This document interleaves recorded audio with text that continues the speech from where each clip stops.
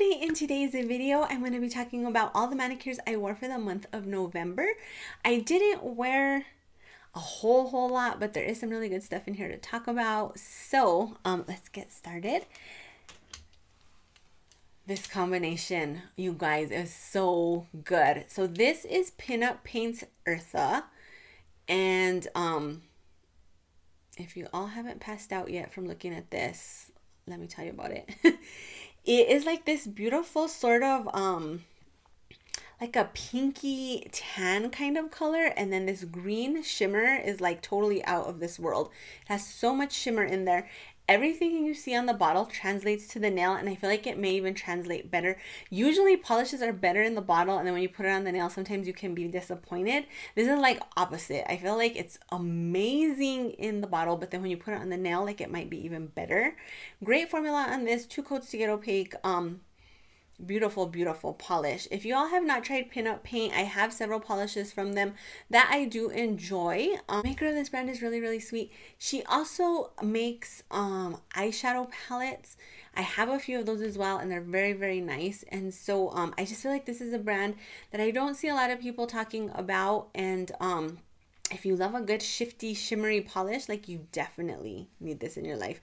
It's also sort of pruggly in the most beautifulest way. So I had this little matte black topper out on my polish desk for part of my Halloween rack.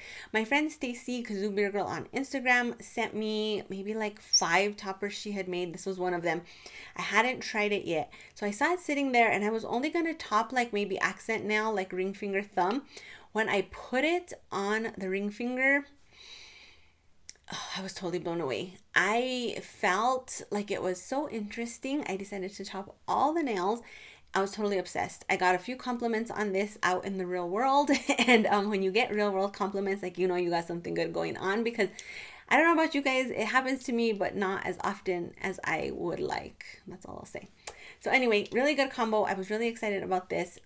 I highly recommend this polish, you guys. If you are into shifty shimmers, go get you this. Then I did a skittle with all of the Zoya Cafe cream polishes and the topper. I was really excited when I saw the press releases for the cafe creams from Zoya. I just felt like, oh, this looks very nice and warm and cozy. And I think I'd shown you guys, I got a little mug, cafe creams. And it just reminded me the colors of like kind of sitting back, drinking some hot cocoa by a fireplace. I don't have a fireplace, but that's like what I vision in my head. Like, that's where these polishes take me in my mind. And I could just see myself, you know, in like these really comfy socks and a fuzzy sweater with my little mug, and I'm like drinking my hot chocolate, living my best life. Maybe my hot chocolate has some marshmallows in it, and I have all these beautiful cafe cream colored polishes on my nails. So I put them on in a skittle, and I topped them with a topper that came in the collection. So beautiful, you guys. I feel like sometimes when there's a whole neutral collection, like, there's always going to be a few that are like, maybe not so flattering, but I felt like all of these were extremely flattering. They all had really good formulas too. So this one is called Biscuit, and this was on my pinky. If anything was unflattering, I would definitely say it was this one. The rest looked amazing, but I felt like this looked good. Like, I would totally wear it. And it had a really nice formula, 2 coats to get opaque.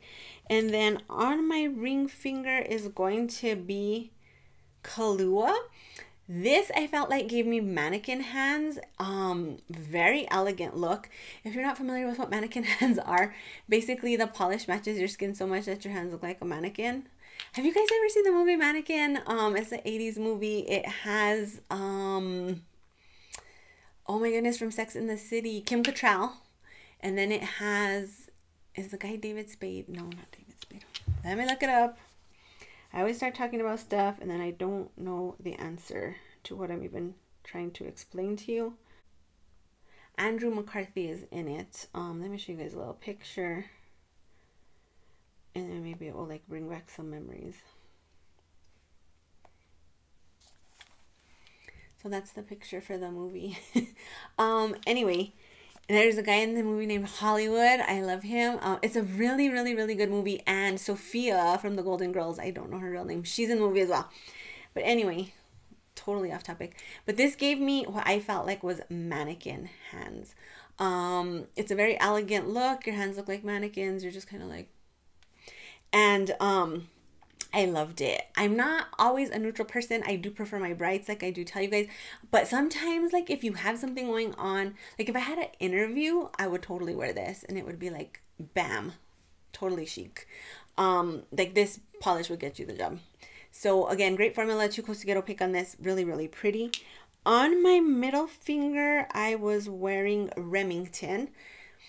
So Zoya polishes are supposed to be after names. Would you name your daughter Remington? Because I would not. I don't have any daughters, but I know I would not do Remington.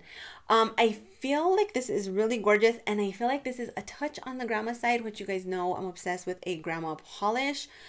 It just has a little hint of that like mauviness of a grandma.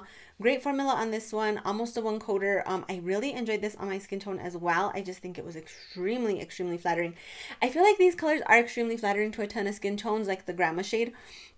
All the grandmas were in the 80s and 90s, I feel like, and so like grandmas knew what was up, and I really, really enjoyed this one. Then on my pointer, I had on Constance. This was so pretty, you guys. I feel like it was really beautiful. I really enjoy this sort of like grayed out neutral purple. I feel like it's just a very beautiful shade. Again, I feel like this shade is flattering to a lot of skin tones. And I feel like it's a little bit edgy. Like if you're not in the nail world, it's a little bit eye-catching of a shade. And again, great formula on this one as well. And then this one was so good. This is Ophelia. This is like the darkest one. It's definitely a dark brown. I don't think it can be mistaken for black at all. But it sort of has like a little bit of a gray tone to it. And you guys, oh, so good. I was obsessed. 2 coats on this to get opaque. Again, this is another one that I think can be very chic in the fall, especially on shorter nails. I feel like darker colors on shorter nails just say chic to me. But I feel also like it's a little bit edgy if you're outside of the nail world. And like attention getting, and so I just really enjoyed this. And then I topped them all with this beautiful topper, which is Bonnie, and it was really good. It looked beautiful over all the polishes. I think this would be beautiful over black. It's just really, really pretty. It kind of has like some gold sparkly glitters in various sizes and like a little bit of a pink shimmer. It's really gorgeous though. So overall, Zoya Cafe creams, I give them 2 thumbs up. I know that they've been done, and I get it. And I know if like you're really into polish, sometimes you're like bored and you're like, I don't want what's been done. This has been done. But they were done really well. That's what I'll say. They were done really well. I really personally enjoyed them. If you are into like neutrals and nudes and stuff like that, I would definitely check these out if you have not already, because they were amazing formulas. Like if you're new to polish collecting, all that stuff. Zoya had a 70% off Black Friday sale. Did you guys order anything from that? I was gonna order Remove, and then I just didn't. I was like, I'm gonna get me a bunch of big bottles of Remove, and I never got around to it. I didn't do it. But I didn't pick up any polishes just because I've been getting PR for Zoya for a while. So all the new releases I get, and then like older shades, I kind of feel like I have what I like, and I feel like I kind of neglect my Zoyas a little bit anyway. So I was just like, yeah, no, I think I'll just pass. But let me know if you guys picked up anything, because I did see a lot of people chattering about the sale. So I just wondered what you guys picked up and what you were interested in. Then me and my nail gal pals did a epic twinning with Wildflower Lacquer's Lick Rust. So beautiful, so beautiful. It's so glowy, it's so shifty. It's like a very beautiful, pretty, ugly color. It's sort of like green, and then it shifts to like a copper and a gold. So good, you guys. This was just something that I like. Every time I would look down at my nails, I was just like, oh, this is so pretty. When I would be driving, I'd be like, this is so pretty. And people probably saw me like this, looking at my hands, thinking, you know, like I'm insane. But I don't even care, because it was that good. Had a great formula as well. Practically a 1-coater. I was worried this was going to be a stainer, because it did appear to be very, very pigmented, like Slug Bug 2.0, which stained me like a mofo. But it did not. I did not have any staining issues with this one. I also didn't have the chipping issues with this one that I had with Slugbug 2.0. I did do 2 coats. I used the same top coat I used with Slugbug 2.0. And I was worried because it just seemed very like thicker, not thick, but like thicker and pigmented. And I was like, man, this is probably going to chip. But no, I ended up wearing this for probably a week with some tip wear. You know, I am kind of hard on my hands, but so good, you guys. This looked beautiful on everybody too. Amy Sue wore it. Amy Murphy on Instagram wore it. Ebony wore it. Catalina wore it. It was good on everybody. If you have this and you have not worn it yet, I think this is the perfect time of the year. Maybe not December so much now that we're in December because it's kind of like festive holiday. But I think in January you could like totally whip this out and just be very happy for it. So loved it. Then V, your girl V. She was like, you need to get Essie's Angora Cardi on your nails. She was like, if you are a grandma polish lover and aficionado like you claim to be, how have you not worn Essie Angora Cardi? And I was like, I don't know. I've had it for a few years. It's been on a few fall racks. It's been on a few winter racks. I like just never got around to it. I have no idea why. So for Thanksgiving, my nails were naked in the morning and I was just like, okay, I want to throw on something kind of quick because my parents were coming for me and I was like, I gotta get out the door. And so I was like, okay, I need something kind of quick. So I was like, I'll do a cream. Because you know what is, like I told you guys, anytime I am unsure what to wear, it's going to be a cream. And it's more than likely going to be a drugstore mainstream polish. Like I'm a basic bee when it comes to polish. And so, I was like, I'm gonna wear Angora Cardi. So I put this on. Oh my gosh. There's certain polishes that I feel like are cult classics. And this, in my opinion, is a cult classic. Like a lot of people talk about this polish, enjoy this polish, love this polish. And sometimes a cult classic lets me down. Like I'm like, everybody talks about this. I put it on and I'm like, it's all right. But this, that was not my reaction at all. I was just like, this is amazing. It was practically a 1-coater. I did do 2 coats just because I did have a little bit of bald spots and my nails were just a little bit longer. But the formula, I feel like I could literally paint my nails with this in a speeding vehicle with a blindfold and it would be perfection because the formula was that good. I'm giving myself way too much credit, but the formula was really, really good. So if you have this polish, you guys, and you have not put it on your nails and you are literally a crazy person like I have been, get it out. Maybe not now for December again, like I said, but maybe in January. Put it on the nails and wait to be mesmerized because that is what happened. I was obsessed. It's an obsession. I'm currently working on a top grandma polishes video. I have a bunch of polishes sitting right here in front of me that I'm going to talk and film on. But this will be on the list. Just, that's a spoiler alert. This is just, oh, V knows me so well. I actually put it on and I was like, oh my gosh, V, you're so right. This was amazing. And so good. Don't wait. If you love grandma polishes like I do, you need to get this. If you don't have it, if you do have it, wear it. You will not be disappointed.